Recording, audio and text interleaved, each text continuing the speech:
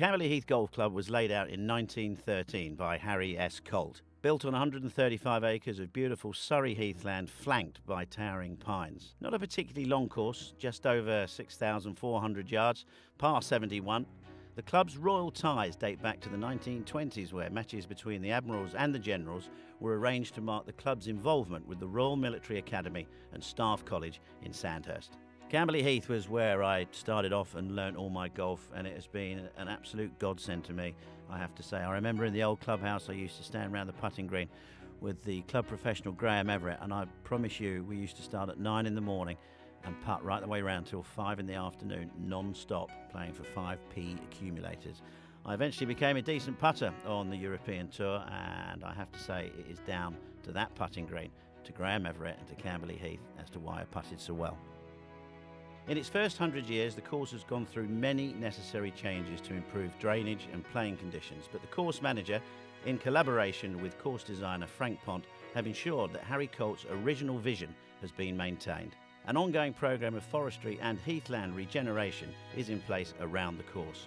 State-of-the-art irrigation systems combined with excellent natural drainage keeps the sandy, free-draining fairways in pristine condition all year round.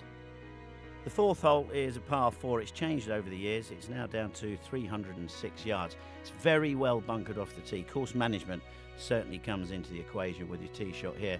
If you get a 3-wood, maybe a hybrid club off the tee, you can hit no more than a wedge or a 9-iron in for your second shot. But for the longer hitter, possibly the pro, you could have a go at this green with your driver. Many of the holes around Camberley Heath have been great memories for me, but I think one of my favourite holes would be the 13th. Reason being, you've got to be so precise off the tee. Having been a pro myself, I always used to get it up onto the left-hand side. Once you get it up on that left-hand side, you're quite a inviting second shot, 3-wood high, left to right. I used to try and hit it to knock it on in 2. The fifth hole now has become a totally different story. It used to be a par 5, it's now a par 4. From a raised tee down to a fairway that slopes very slightly away from you from left to right on the landing area, it gently doglegs from right to left. It's vitally important to hit the fairway. If you knock it in the rough, I'm afraid for you AMs, you'll be laying up over the cross bunkers and just pitching in with a sand iron for your third. Vitally important to hit the fairway at the 16th. Again, a hybrid club, maybe a 3 or 4 iron for the longer hitter. It's a newly designed green. It slopes from back to front, little bunker on the right-hand side. But the green, if you happen to hit the ball to the back of the green, it's a very quick putt down the slope. The 18th hole at Camberley Heath is a par 4, 332 yards. You drive over a huge mound of heather on the right-hand side. From a raised tee, can't see the ball land. And for the shorter hitters, it's been well known for many, many years as a place down the left-hand side. It's called Old Man's Corner. Somewhere I have to start hitting it nowadays, I'm afraid. Second shot is uphill. You can only see a quarter to half of the flag, depending where they put the flag on the green. It's only a wedge, maybe a 9-iron, but it's certainly a very good birdie opportunity.